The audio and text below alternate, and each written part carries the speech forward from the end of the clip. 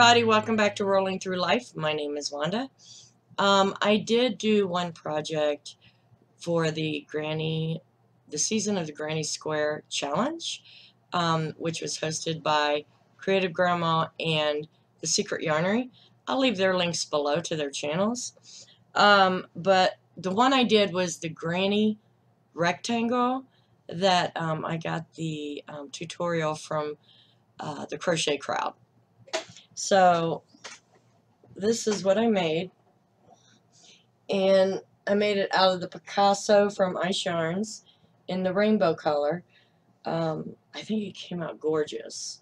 This yarn has a very nice sheen to it.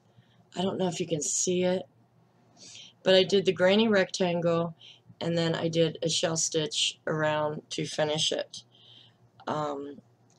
I actually love this. I may just make one of these for myself. It's nice and warm. I've tested it.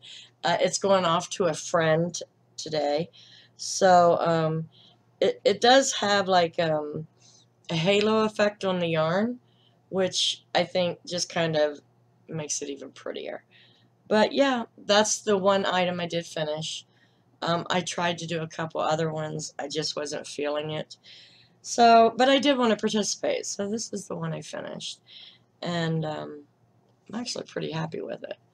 If I didn't promise someone else I'd keep it.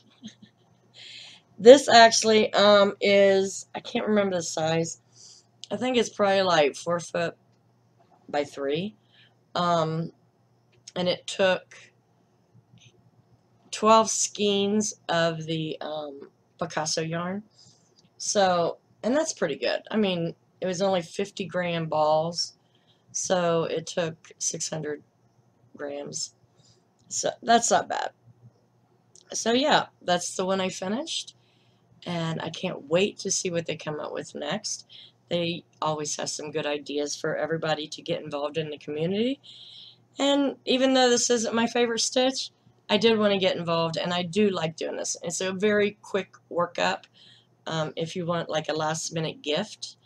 But yeah, so that's what I have for you, and I'll see you the next time. You guys have a great day.